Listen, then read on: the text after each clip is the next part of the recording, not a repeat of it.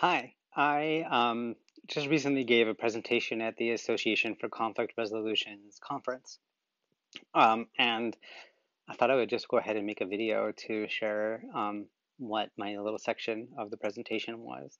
And it's about really understanding what are the sources of political and social conflict. Now, obviously, politics and social change issues are massive sources of conflict. And if you haven't noticed, then you probably haven't been paying much attention at all. Be interesting to know what you're doing in your life right now. But I'm just going to break this down a little bit, and as well as share some ideas about like how do we maybe get beyond this. Because there's something about when you understand something, then you understand how to fix it a little better as well. Um, Yeah, so the first thing is a question about how do we approach conflict. Now, in conflict resolution or conflict transformation theory, there's basically three main ways of approaching conflict. The first one is based on power, and definitely we see power as a way to resolve conflict in the world. And basically, what this approach means is if you want to win, then you try to get yourself in power. And whoever holds power is the person who's in charge. And if you don't have power, then you lose. And you could imagine hypothetically, there being an election and like paying attention about like who's going to win, who's going to be in power, and then who's going to lose. Um, Another sort of win-lose approach that we also sort of see come up in political and social issues is a rights-based approach. And that basically is asking the question is who is right in the eyes of the law? And this is where we see people talk about justice and we talk about lack of justice. And sometimes we don't like the laws that are happening, and so there's resistance to those. People might try to change the laws, or we go to court, or we try to get some sort of authority to adjudicate and say who's the winner or the loser and who's the right person. Now, there's a couple of challenges here. With the rights-based approach, first of all, most of those laws are made by people with power. And so it doesn't really get us out of this power situation very much. The other piece is that both of these kinds of situations create winners and losers. Um, and um, and that's great if you're on the winning side, but if you're on the losing side, that's no fun and it doesn't really work, especially when we're talking about the kinds of issues that we deal with when we're dealing with political and social issues. Um, Oops, here we go. Trying to do this with the video and everything like that. I'm sorry. Okay, because the possibility of losing when we're dealing with political and social issues is intense because the things that we're talking about are sort of life or death issues. There's stuff about just like our very well-being and not just our own, but it's about like the next generation and the next generation. Like the issues that we're dealing with around political and social issues um, are really intense and really important. And the idea of losing in these kinds of situations is intolerable. So that means that we have to win. And that creates this idea that if we don't win, then some sort of horrible other reality is going to happen. And that is what gets us so, it gets these situations to be so intractable and so polarized. And as conflict increases, that polarization increases. And then, of course, then we actually will start dehumanizing each other and separating from each other. Um, and and it gets to this sense that like whoever wins or loses has these cosmic consequences. And I suppose that's something that we can also sort of see as something that's kind of up in the world these days. So the third way of approaching conflict is to find a win-win solution. And this, in the world of mediation and conflict resolution, is called an interest-based approach. Now, the idea of an interest-based approach is that you're trying to find out what the underlying interests or the underlying needs are for everyone involved. The idea here is that when we look at people's deep underlying human needs, those are actually not ever going to be in conflict with each other because we all have the same needs. We all have the same need for dignity and peace and love and connection, and we have a need for respect and autonomy and agency. And so all these things we can all recognize. Um, and so when we can actually talk about, well, what do you actually need? What do I actually need right now? What are our interests in this situation? Um, Oftentimes the solution is like a lot easier to find, and that's basically like the secret of conflict resolution. And this leads to this idea of omnipartiality. And if anybody wants to help me figure this out, I would love for this to be like the word of the year, like within the next 5 years or something. Omnipartiality means a bias in favor of everyone. And this is a way to think beyond not just being neutral, because none of us are neutral. We all care about something. But instead, what if we were partial to the omni, to the all, to the everyone? What would it be like for me to be partial towards you, towards me, towards us, towards the community around us, our country, to the whole world, to the planet? Let's just be biased in favor of everyone. Um, by the way, if you want to learn more about this, you can go to duncanautry.com/omnipartiality, and I have a whole essay about this. Um, anyways, um, if we bring this kind of approach, we're trying to sort of understand like why is the issue really important to you and why is it really important to me? That invites this attitude of curiosity and creativity, empathy, unity, collaboration, while also living in our differences and having diverse perspectives. And that is something that can be really powerful, especially because it's part of like the key components of what conflict is. So now interest-based approaches sound a little Pollyanna-ish, but let me just share some of these definitions of politics that from an interest-based perspective that might sort of open up the possibility here. So one thing we can do is we can think about politics as basically a social problem-solving process. Um, this system, the Constitution, the democracy that we're in, recognize that there's a diversity of views about whatever the different issue is. And the more people we have looking at something, the more ways that we can understand what the actual nature of a problem is, and the more perspectives that gives us a more precise understanding of what the nature of a problem of any given issue is, and that actually does help us create better and more sustainable solutions, which uh, is really helpful because if we can think about politics as this like kind of just large group decision making process, then we also understand that the more that we can sort of agree on the kind of decisions that we're making, if we can find processes for making decisions that don't have this like win-lose sort of outcome, then more people will agree with the decision. And then actually that's going to make the decision more sustainable because more people will be on board with actually just keeping it going forward and do the sort of work that it's going to take. Because every decision we make is only going to work if people actually participate and continue to be involved in it. And so being able to have decision-making processes that include a whole large group of people um, is is a much more effective way of doing this, people. um, and the last thing is it's really worthwhile thinking about just politics as just a conflict resolution process. And it's really part of like the brilliance of the Constitution is that basically it anticipated that, wow, people are going to be disagreeing about how we manage our country and how we manage all the important decisions forever.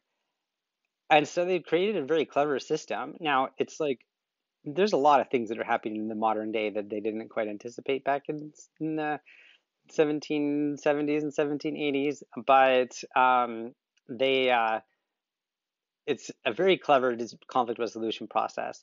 And but the way we can sort of make it even better is by recognizing that it's possible. There's actually more than one possible solution here. That we might have a lot of different ways of approaching the different issues.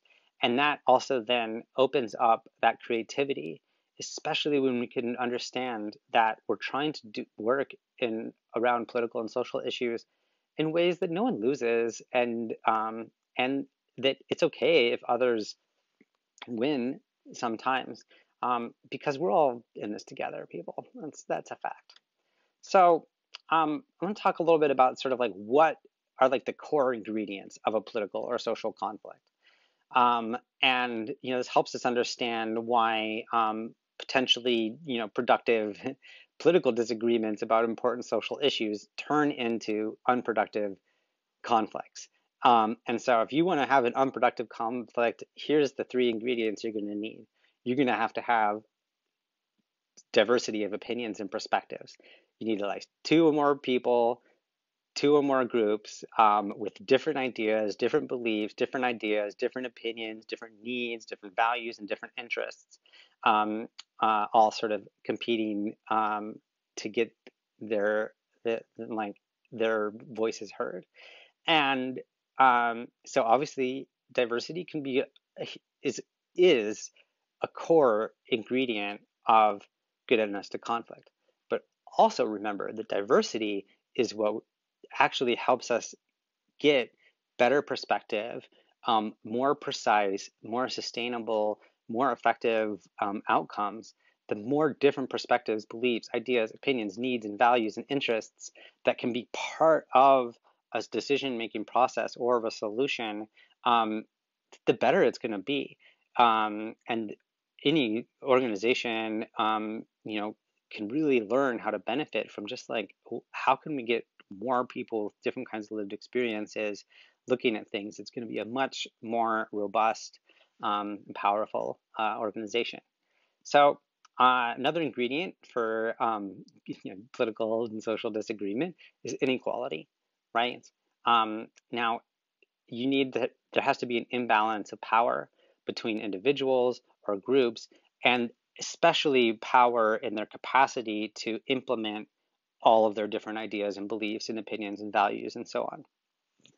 And um, and I just want to point out here that this is actually sort of a natural thing, that there's always going to be people who have more information, more access, more time, the ability to sort of like implement the reality that you really want to live in is different for different folks. And I'll talk in the sort of the next slide about how we might sort of try to address this.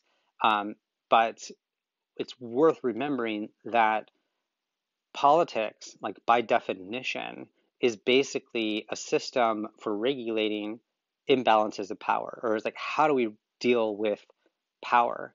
Who do we give power to? How do we share power? And so trying to find a way of like getting the system to work, even though we all have different amounts of power, is is the whole point of the system. Like that is what makes something a political issue, is there being an imbalance of power. And in a certain way, there's ways that we could make that less imbalanced, but we're not going to get it to total equality. So that, I'll talk about that in the next slide a little more. So the third thing you need to make a good political social conflict that's unproductive is an adversarial process.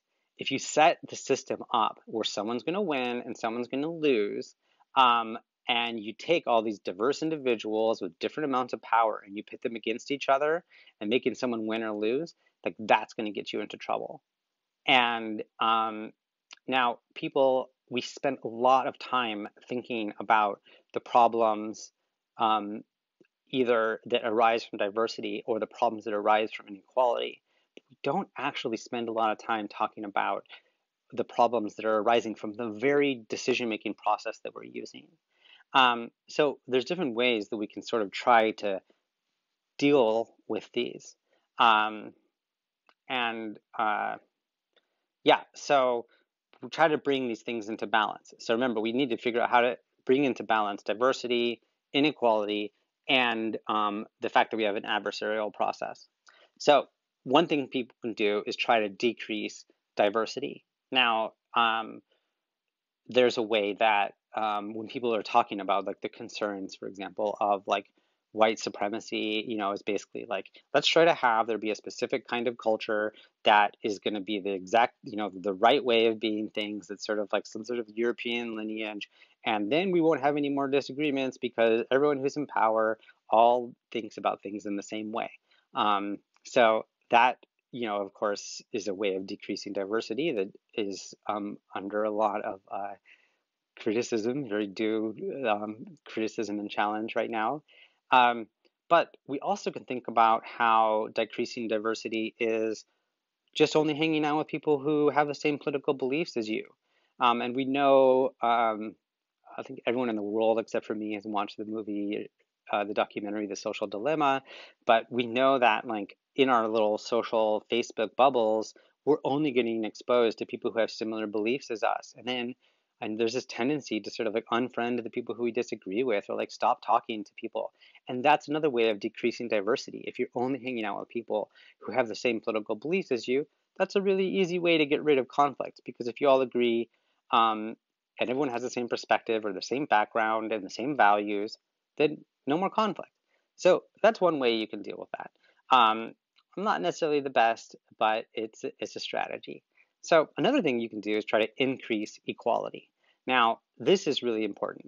Like, obviously there are ways that we have systemic ways that of inequality in this world, and trying to just bring more equality into our system is really powerful. And that can be this can be like accomplished in lots of different ways. One is to just like give more time or information or resources to the people who don't have that, right? And if we want to start dealing with the systemic issues, it's worthwhile thinking like way upstream, like where, like if someone's getting a different education when they're younger, or they're like dealing with, challenging circumstances as a child, and how is that going to set them up to like get into adulthood, or we can look at any sort of field.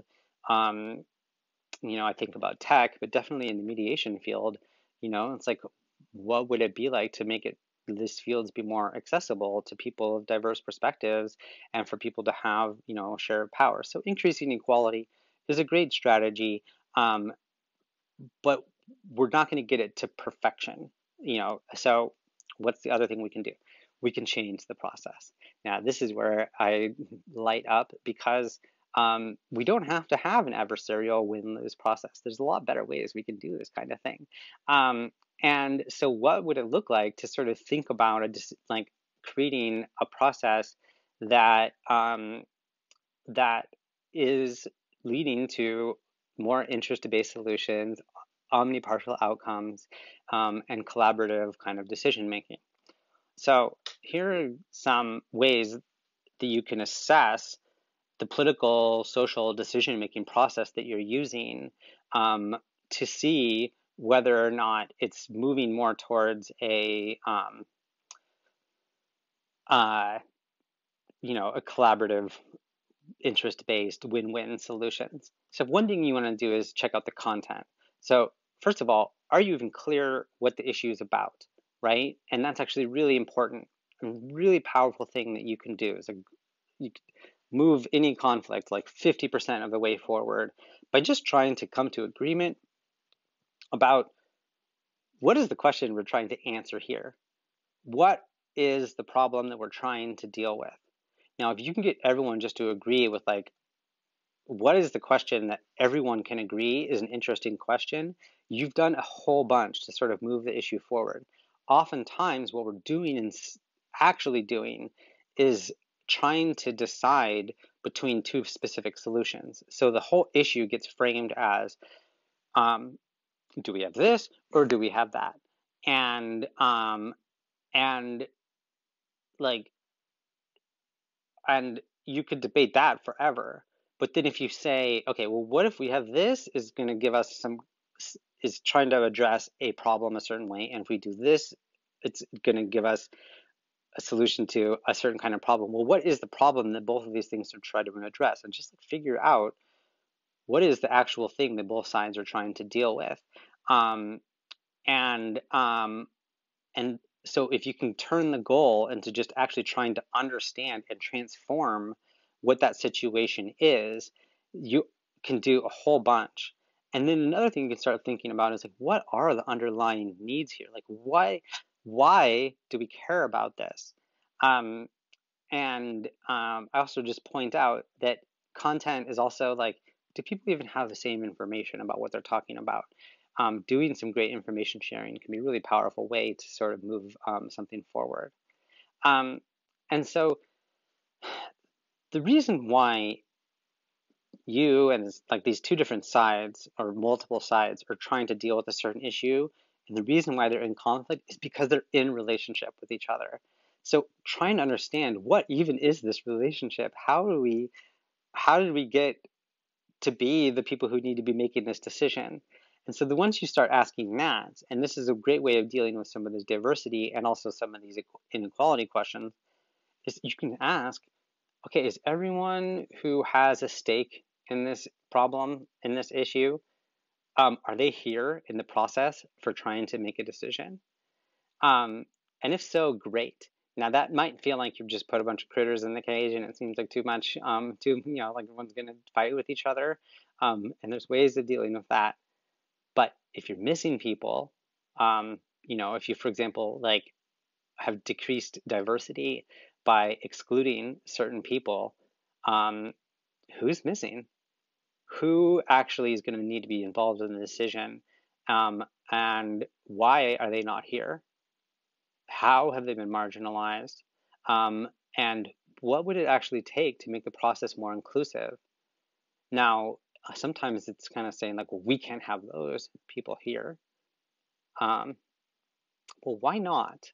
And like, think about that. Whatever's at the heart of that thing is important. Maybe you don't feel ready, or maybe your power has not been balanced enough. Maybe you don't feel like there's enough structure, or maybe there's not enough respect. You're gonna have to figure it out. Um, and um, and if you do have everyone together, what is the quality of the relationships? Do people trust each other? Do people respect each other? Do people even just acknowledge each other's mutual dignity? These are the kinds of things that can be really important. And I'll just kind of say here, you know, it's worthwhile to focus on relationships and connection before you get to the content. Sometimes it's just worth getting to know who each other are first, um, and get to just relate as humans and then get into the issues. Anyways, that's a little hint there. Um, and then the process. What kind of process are you doing here? Um, is there a path to actually coming to collaborative decision making? Like, is there a space here for creative exploration of different ideas? Or is it just a process that's going to have a winner and a loser? And um, and uh, and like, you know, another piece is like, does your process have space for the people who are involved to actually talk about why it's a meaningful thing to them and like really talk about not only what they care about, but why they care about it? Is there space here to sort of understand what the deeper underlying personal human issues are in a given situation? And I'll just like say as an example of like a process. I know that today is just going to be the last presidential debate in the United States, and and without even knowing what's going to be happening, I can be sure about a couple things. That the moderator is going to be asking questions about a bunch of really important issues that people care about, right? And each of those issues really require a ton of nuanced, thoughtful, deliberative, informed, collaborative discussion and decision making. Like, really, they all merit a lot of energy. And I also can be sure that the setup where each person's going to have 2 minutes to talk and then a couple minutes to sort of shout at each other about it is not going to move it forward, because the process is trying to figure out who wins and who loses. And we all win or we all lose. Like, we either figure out how to address those questions or we don't. But having like someone win or lose a debate about something isn't actually moving us forward. Now, I understand that this is part of a bigger process, and debates entertaining and all those things, but it's definitely not a useful way for us to figure out how to make the best decisions. Um, and so this brings us to the 3 rules of transforming conflict. And you can find this at my website. It's duncanautry.com/3-rules. Um, and